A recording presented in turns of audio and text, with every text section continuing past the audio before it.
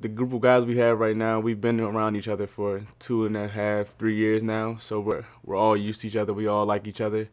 So me getting thrown into that leadership role is not that hard. The guys respect me. They know what I can do on the floor. They know what I can bring off the court.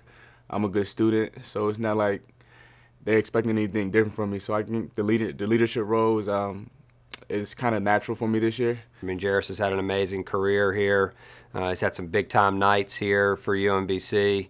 And, we're expecting him to, continue to be Jairus and raise his level. And he's expecting himself to do that as well. Well, my hand was a little messed up last year, so my shot was affected. So this summer I've been working on my range, three-pointer, pull-ups, in between game, and then from the arc game. My finishing game was really good. Not saying I'm not working on that too, but I'm trying to strengthen my shooting game.